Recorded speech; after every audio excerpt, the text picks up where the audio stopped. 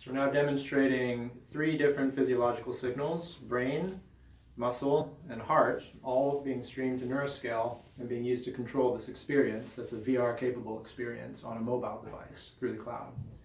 So I can activate the orb by just extending my hand. This powers it on. Now if I focus, I can push it up. And then I relax and bring it back down again. Deactivate by putting my hand down, and it will power off.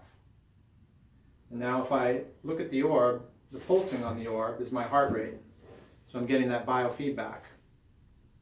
And if we see here, what we're doing is actually mapping the brain in real time. And what's controlling the orb going up and down is activity from different areas of my brain that's being mapped in real time. So it's a neurofeedback device. We can just power it off there. So this is just a demonstration of how we can use these brain-machine interface technologies in a fun and interactive way, but in a way that could also be helping promote brain health and other sorts of applications through neurofeedback.